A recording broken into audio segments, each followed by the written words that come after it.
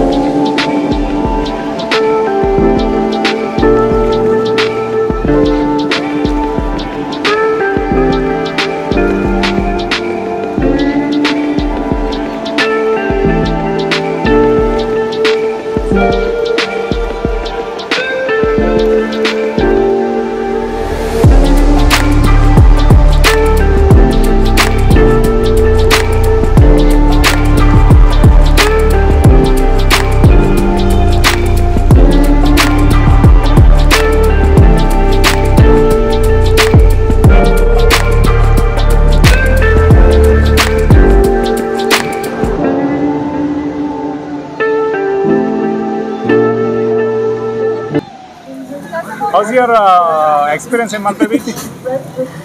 Hi.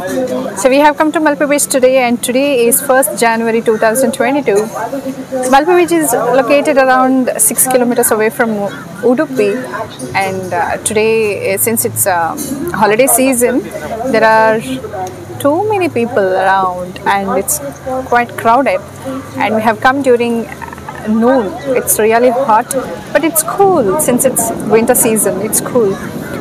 You can play in the beach any time during the day, but after 8 o'clock, of course, nobody is allowed to get into the beach.